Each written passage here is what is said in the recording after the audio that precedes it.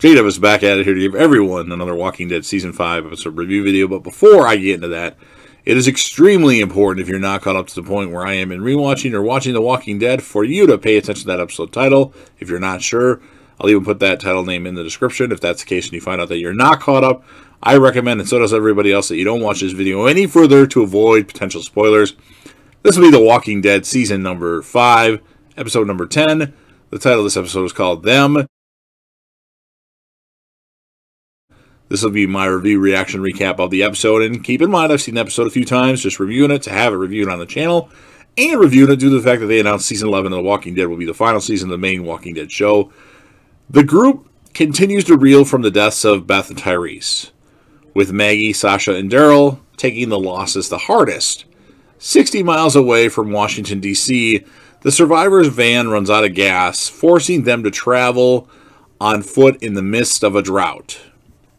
With almost no water, they begin to question their chance of survival. Father Gabriel attempts to console Maggie, but she chastises him for abandoning his flock when the outbreak occurred.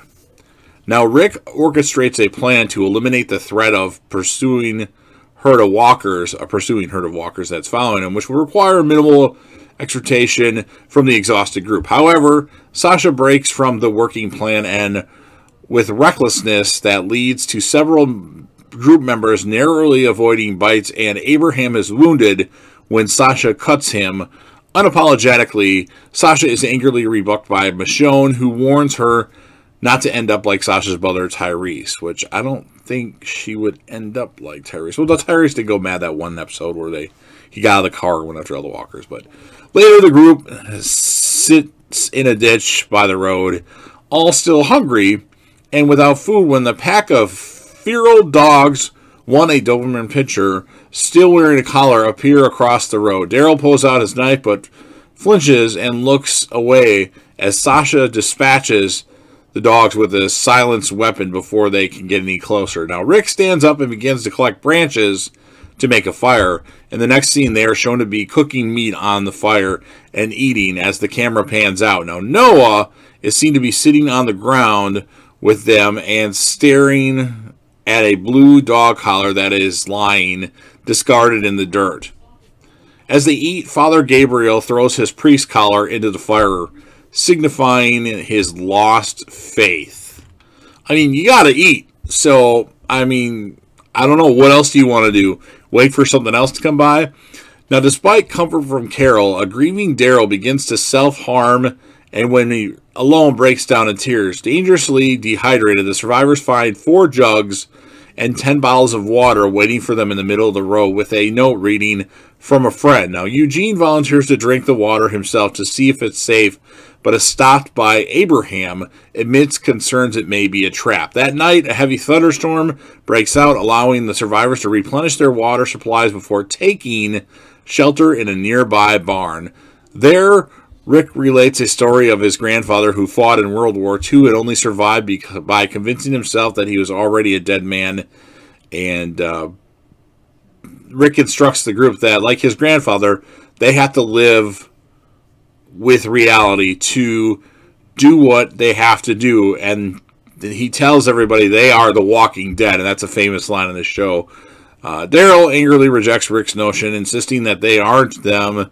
A herd of walkers is then spotted approaching the barn. The group works together to fend off by barricading the door. And then the next morning, the survivors discover the storm itself had destroyed the walkers, throwing them onto broken branches and uprooting trees on top of them, while narrowly sparing the barn. While watching the sunrise, Sasha tells Maggie that she doesn't know how to carry on.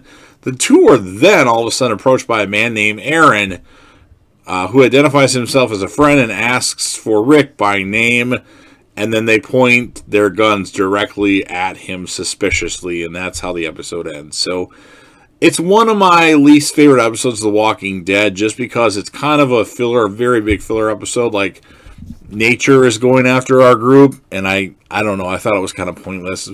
Although it's one of the better shitty episodes, I'm going to give the score of the episode a 7.1 out of 10. I thought they could have done a little bit more with it.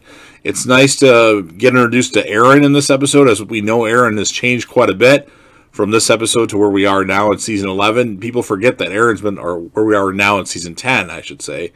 And then, people forget Aaron's been on the show for quite a while here. So I think 7.1 is a good score of this. It's not as bad as Still. And it's not as bad as that terror episode that's in season 7. Swear, I think. Season 7, episode 6. We'll get to that in a couple seasons here. But my character of the episode, I mean, it's an episode where it could have gone to, like, a couple people. I thought about Daryl, but I'm going to give it to Sasha. Because Sasha, like, doesn't care. And I think that's very important to note here, that she doesn't care. And she's willing to do whatever it takes, because they are the Walking Dead. So, 7.1. Sasha's my character of the episode. So now it's your turn. You've heard everything I have to say. I want to hear what you have to say. So if you're a fan of The Walking Dead and you like this episode from Season 5, go ahead and smash that like button. Share the video with anybody that you want to share it with, and then let them know that they can share it with other people as well. Don't forget to leave me a comment in the comment section. Talk about anything you want. Favorite episodes, favorite characters, least favorite episodes, and least favorite characters. Score this episode if you've seen it recently. Tell me your favorite moment of the episode. Or tell me your character of this episode. Whatever you want to talk about. Theories for Season 11. Theories for the rest of Season 10. That's fine. Just make sure you comment. Nobody's commenting except for me. So I have lots of time to respond to comments. So please do that. Do your due diligence. Leave a comment. And of course, last but certainly not least, don't forget to hit that sub button. Subscribe to the channel. Join the team. Show your damn support. And be a part of something special. And of course, JDev will return.